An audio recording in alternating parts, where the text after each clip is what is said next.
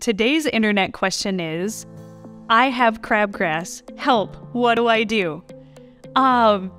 So the reason why I'm smiling is you don't know this right this second, but today is April 20th here in Iowa, and I can tell you unequivocally that no, this person does not have crabgrass in their yard right now.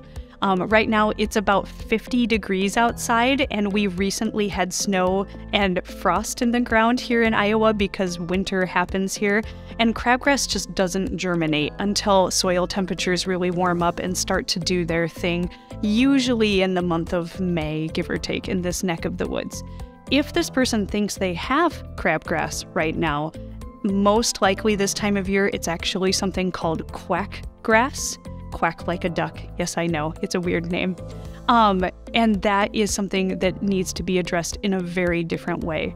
Unfortunately, there isn't a good way to control quackgrass without killing any other grasses that are around. So at the moment, Roundup or a non-selective herbicide really is your only option for controlling it.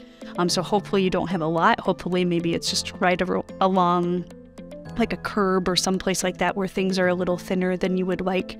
But unfortunately, this time of year in Iowa, in early spring, no, you don't have crabgrass. For those of you who are maybe watching this later in the year, and it's July and you really might have crabgrass, yes, there are controls that we have here at Bluegrass that you can put down that would prevent future crabgrass from germinating. We have things that would kill existing crabgrass if that's something that is frustrating to you, or you could just wait and let Mother Nature kill it for you in October because crabgrass is a summer annual and will die with the first frost.